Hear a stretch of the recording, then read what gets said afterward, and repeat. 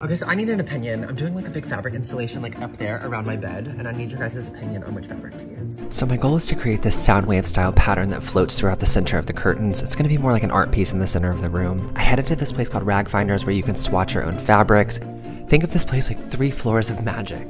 So I actually found this double cotton gauze, and then I also found this viscose fabric that feels super silky, and I'm just gonna test it out with some RIT dye just to see how they absorb. I will be using a more professional dye, but seeing them in the light, I'm really drawn towards the more viscose fabric, which is the second one and the one on the right. But what do you guys think?